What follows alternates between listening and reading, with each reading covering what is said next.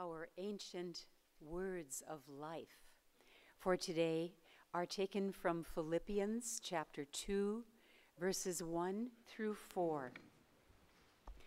Therefore, if you have any encouragement from being united with Christ, if any comfort from his love, if any common sharing in the Spirit, if any tenderness and compassion, then make my joy complete by being like-minded, having the same love, being one in spirit and of one mind.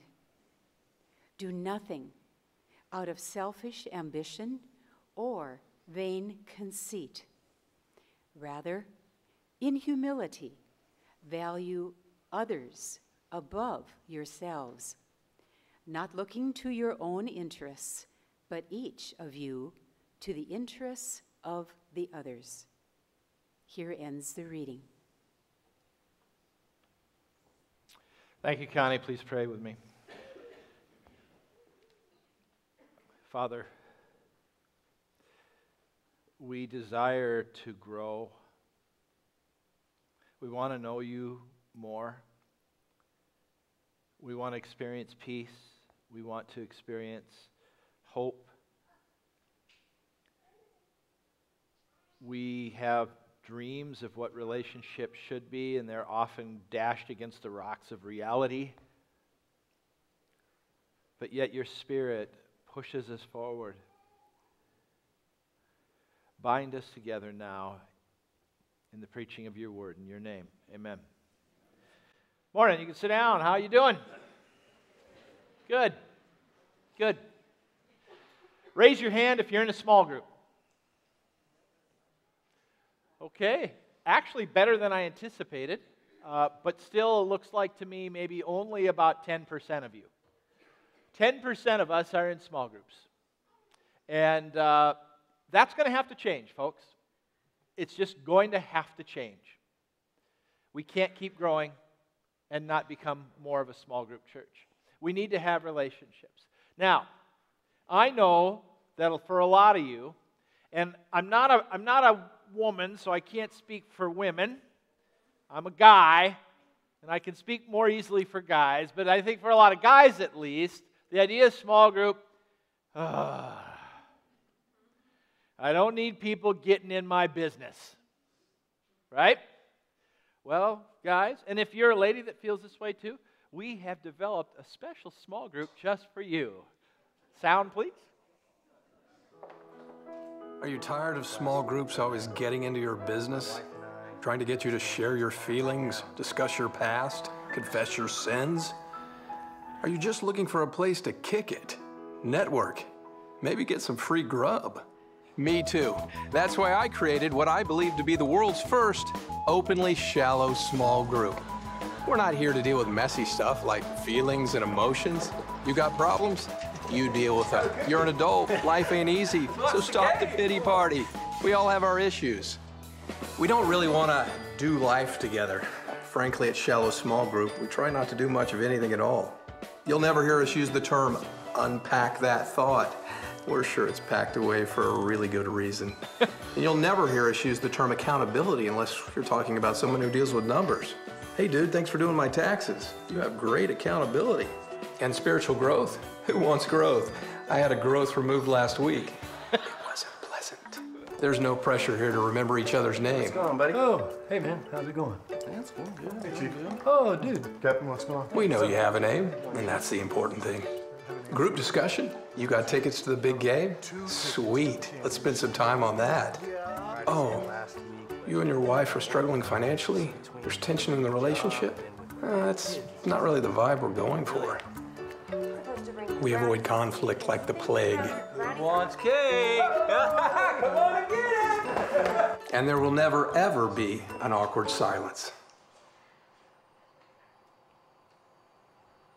That's our guarantee to you. We hate bad theology as much as the next guy, and we know the surest way to prevent bad theology is to avoid theology altogether. And outreach? This is the only outreach you'll ever have to do. Some people say we're superficial. But hey, the word super isn't superficial. I mean, who doesn't want to be super?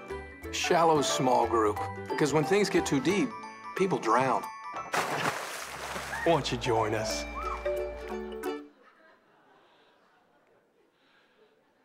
Oops. That's me, about 5th grade. I lose track of what year it is, somewhere in the late 70s. Notice the really cool plaid pants. Yep, an orthodontist dream. That was me. When I was that age, Bismarck had something that it doesn't have right now that was a godsend to a young man like me. I was absolutely infatuated with the opposite sex. I thought that girls were wonderful and mysterious and absolutely terrifying. I had crushes on girls, but I just could not bring myself to talk to them or, other than in superficial ways, But Bismarck had something then. It was called Wheel a While. Anybody, give me an amen if you know what I'm talking about, Wheel a While. Give me an amen if you ever took a little bit of skating at Wheel a While. Really? More hippies. I love it.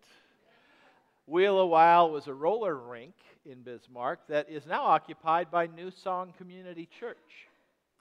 And for a kid like me, Wheel a While was my fighting chance to actually get to talk to and touch a girl. They had something called couple skating. You didn't just go there and skate. Well, you could do that, but they had some structure to it. They had some things that you could do, and they had something called couples skating. Now remember, this was the disco era, right? Disco balls and all the music, and then they'd have this couples skating time.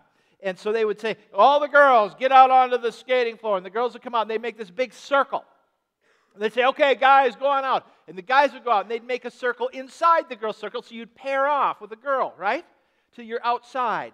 And then they'd start playing the romantic disco music. Dreamweaver. And you'd be skating.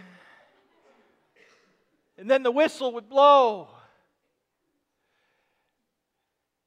Dreamweaver. And you'd move up to the next girl.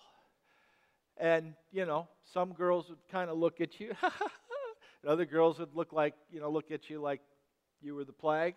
But you just keep rotating and rotating. And a lot of times you always had your eye on this one girl that was always seemed just out of reach, 10 or 15 girls down the circle, and you get to the point where I don't know if they're going to play another song. If they do one more song, I'll make it. And the whistle blows, and there's just sort of this silence. And you're like, no. And then all of a sudden, last dance, last chance for love. Donna Summer. And you're like, yes! And you'd hold her hand. And you'd just soak up that one moment. Wheel a While did not turn me into some sort of Casanova, but it did help me grow in a way that I would not have grown otherwise.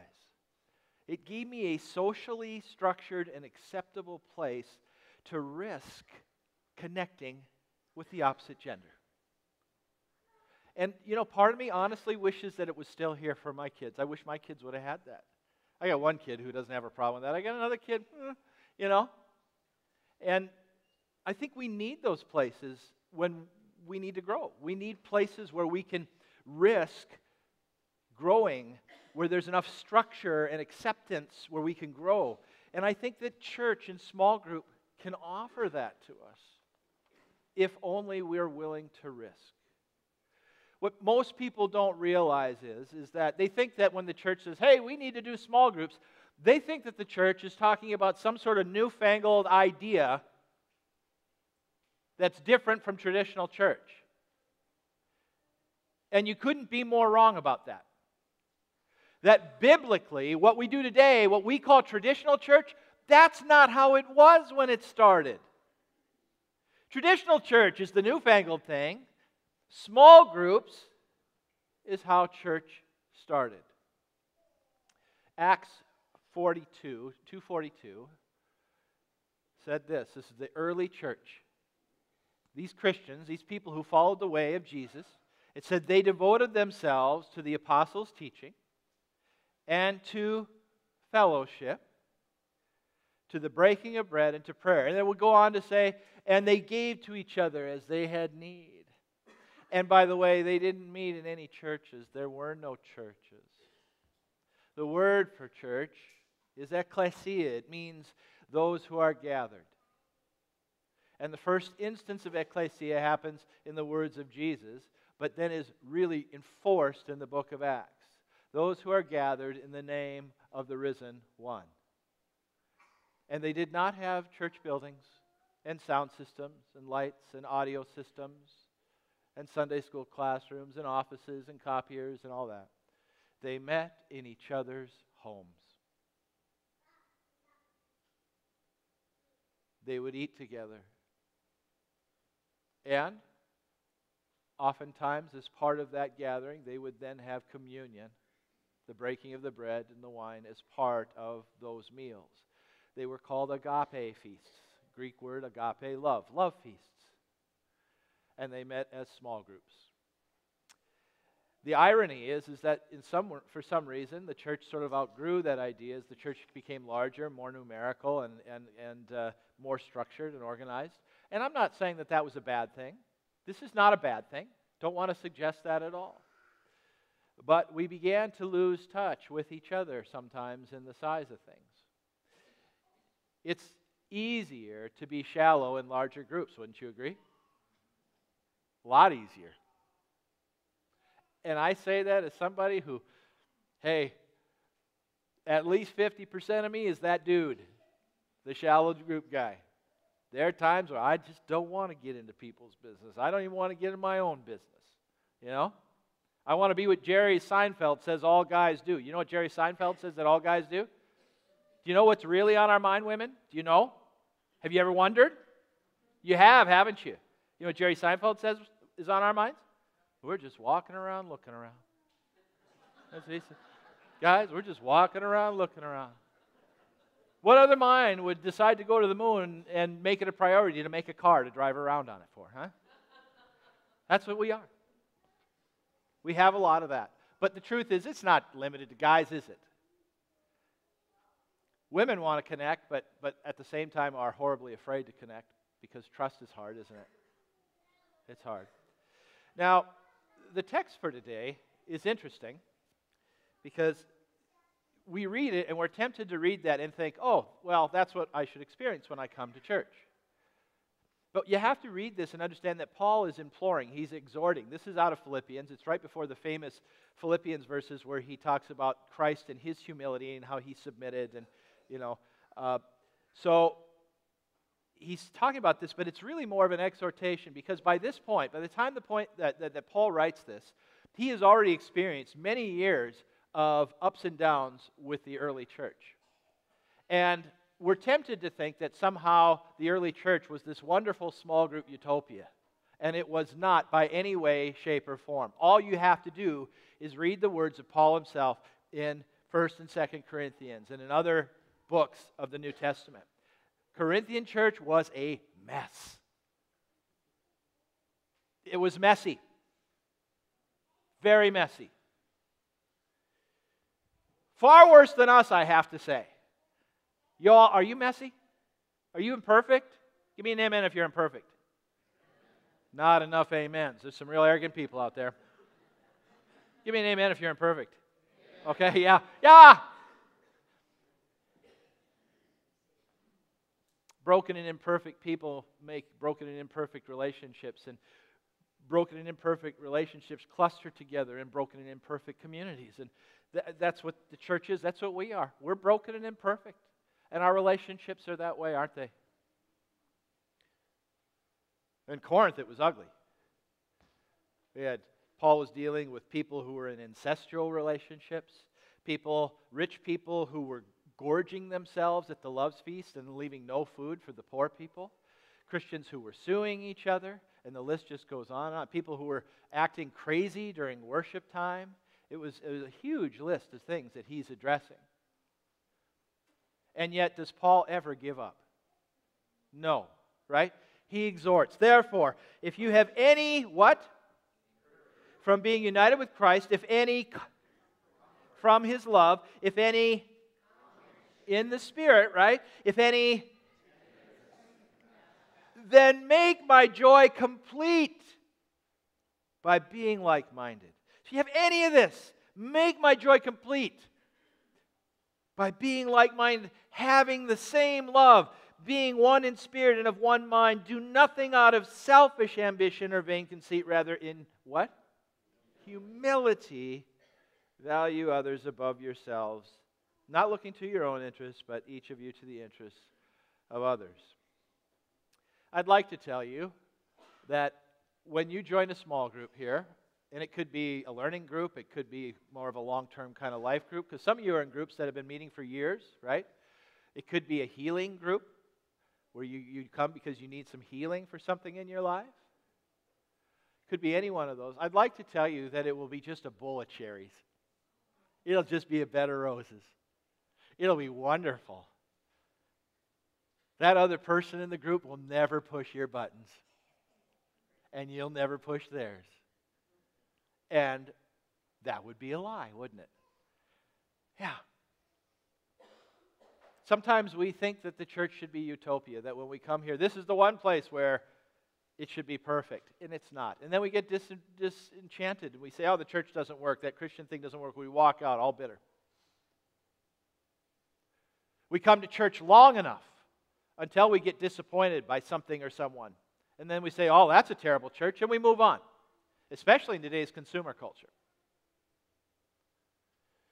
And we've forgotten how to grind through relationships and let the healing and forgiving Spirit of God grow them. I got bad news for you. If you think relationships should grow because they're easy, you're wrong. They don't. They grow when they get hard. You'll get a kick out of this. I looked at Scott at the last service. Scott and I have been working together for 17 years, and if you haven't noticed, we're a little different. You know? And I looked at him and I said, Scott, in 17 years, have I ever pushed your buttons?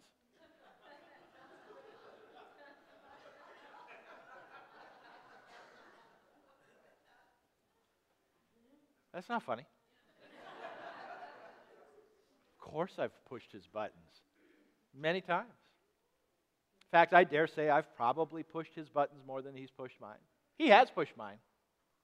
But, you know, that's the nature of relationship, right? And we've worked through some difficult periods in our working relationship and in our personal relationship. And what I can tell you right now, at year number 17, he and I are tight. We're close. We see the kingdom the same way. We see charity's future the same way. Do we always 100% agree? No. But we've learned to appreciate each other even when we do disagree. Relationships get better through the tests, not through the easy times. What should make the relationships in church stand out? If they're going to have all the same messiness that our ones out there do, what is it that makes them stand out? Well, if they're Christ-centered, then I would guess that's forgiveness, wouldn't you? That we have an unswerving commitment to grace and forgiveness in our relationships. And that we are just as willing to offer it as we are to receive it, to seek it. Amen? I mean, grace and forgiveness should absolutely be the non-negotiable here. I mean, right now I'm looking at row number 4 here, and I see 4 Packers people. I forgive you. See how easy that was? And I'm sure you forgive my Vikings for crushing your Packers last week.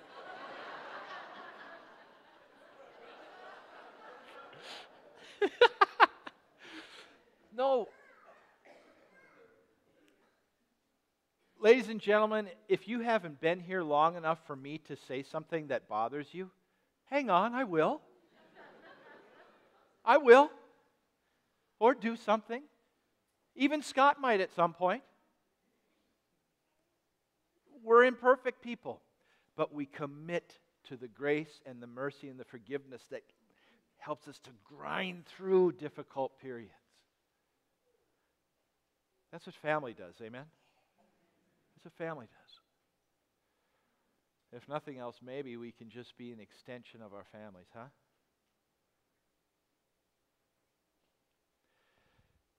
These relationships will bring clarity too. Parker Palmer is a well-known educator. Has written a lot of books, really great thinker. And he shares a story one time about a growth period for him, where his relationships with his fellow brothers in Christ helped him gain some clarity, some truth about himself. And by the way, we never learn about ourselves when everybody loves us, do we?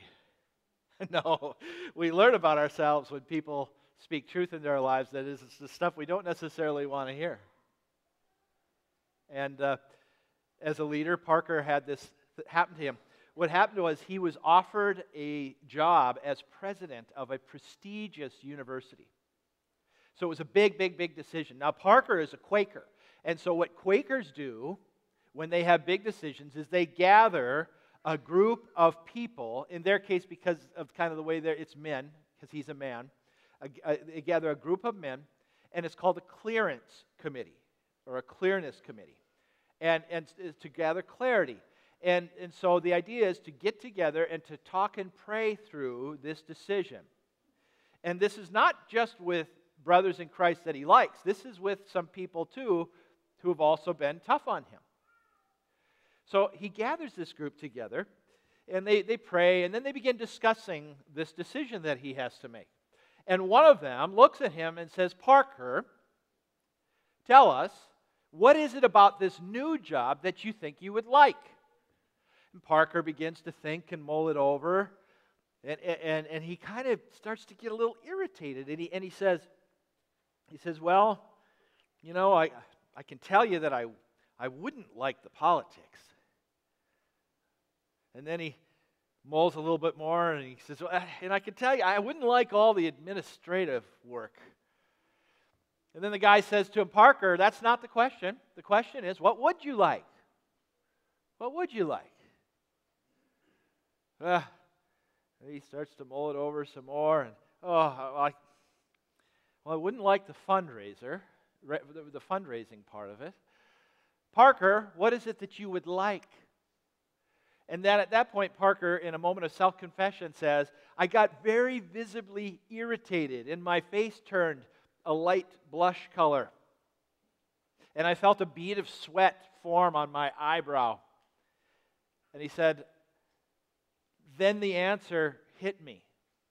And I was almost too embarrassed to say it, but I did. I looked at my clearness committee, and I said, well, I guess I would like seeing my picture in the paper with the name president under it." At which point, everything just went dead silent. And then one of his colleagues broke the awkward moment with a question that made everybody else burst out in laughter. "Parker, do you think there's another way easier to get your picture in the paper?" He gained a lot of clarity in that moment. Because we're all tempted to do things that are good, but for the wrong reasons, right? We need forgiveness. We need opportunities to exercise it, to give it, to receive it, to love and to be loved. We need opportunities to gain clarity, because we're not always honest with ourselves, are we? Either intentionally or unintentionally. The truth is, we need each other. Charity can't grow. We can't grow anymore if we don't begin to commit to being in relationships with each other that allow for just a little bit more risk and a little bit more sharing. whether that's a learning group or a healing group, or even more preferable, that risking getting into life groups. Will it always work? No. Will you always have chemistry with people? No. Will you maybe need to change and try some new combinations of people? Maybe. Maybe. I've been in a small group for about 6-7 years now. I get life from them. And I have relationships. I have a network of people that I turn to when I'm struggling, where I can share my soul. And I need that. And I bet you do too, don't you? Bubba's going to help me right now. And he's in that other room. Come on out, Bubba. You're watching me on the TV. There he is. Quit eating your cookies and coffee and help me out here. You may have noticed that there are a lot of great hymns and worship songs about God, about His love, about His mercy, about His forgiveness, about this and about that. There are virtually no songs in the entire Christian music catalog about small groups. Really? Oh, I want to be in a small group with you. No. I could make something up. Yeah, no. But the other day, I was editing, my second book is coming out very soon, and I was editing it, and I had alluded to a song in it that hit me. It's just like, oh my gosh, this is perfect. This is really about why we need small groups. So it's not about small groups, but it's a challenge to each of our hearts about why we need it. You might recognize the song because I'm pretty sure you know the group. They're a bunch of old guys now, but the name of the group was the Eagles.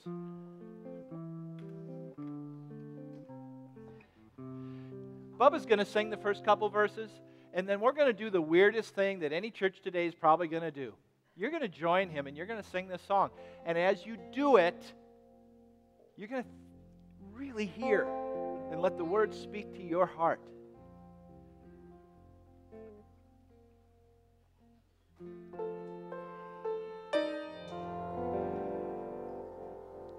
Thanks, Bubba.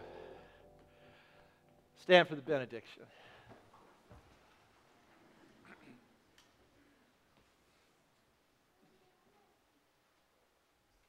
May the Lord bless you and keep you. May He give you courage to walk in relationships and risk relationships. Maybe give you the strength to ask and offer forgiveness continuously, to grow. May He teach you to let Him and others love you before it's too late. In the name of the Father, the Son, and the Holy Spirit. Amen. See you next week.